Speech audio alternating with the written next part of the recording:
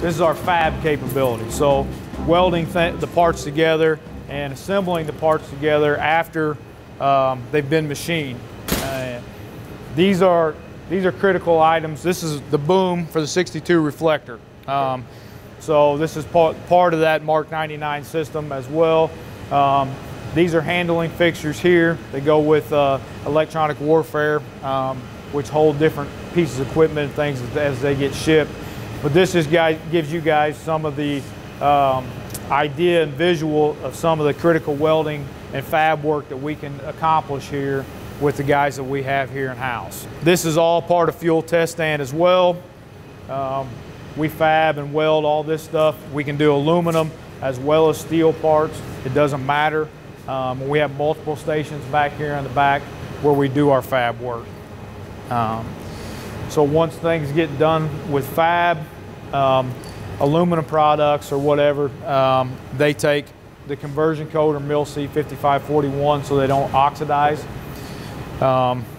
So this gives you an example of all the parts that we're running through here right now.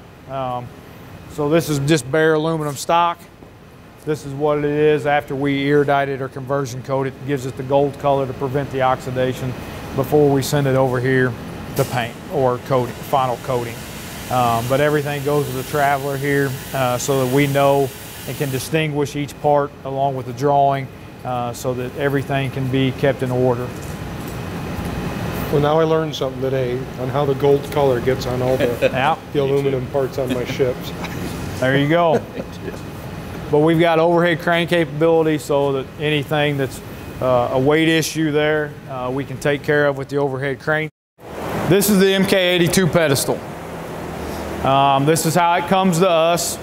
We have a contract to do 12 of these. But the MK82 pedestal is what turns the 62 reflector or puts it in position. So this is the director itself that mounts these two pivot arms, mount inside the pedestal itself here, and that allows it to turn or rotate on the ship there so that we can direct the missiles to get shot off the ship. So what we'll do is this how it comes to us.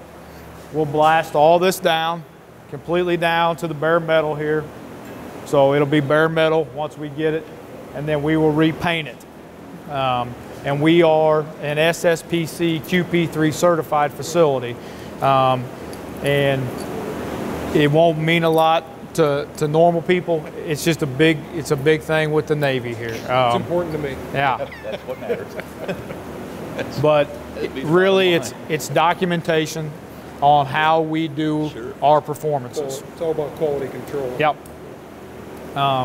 So we have to document the temperature, what we painted at, the relative humidity, the batch number. We have to document all that in case there's a problem that happens in the fleet. Now we can go back and double check our paperwork and say, hey, this is what it was. We did it by the standards that we're required to do it to. Well, then it helps us if there is a problem to determine the extent of the problem. Because I may have assets sitting in supply system that I may have to be able to go pull later and address. This is this contract that we are currently bidding on, because there's a whole Mark 99 system that we're currently bidding, that is a huge deal to us. Huge. Because this is stuff that is on a refurbishment cycle that the Navy is required that they have to do. Every X amount of years, they come in and they get refurbed. Because the salt water deteriorates this paint, is what it is. So this is a huge deal to us, and having this past performance, really gives us a leg up on our competition, and also the location of our facility relative to the base, to where we don't have as much transportation costs as other people. Sure.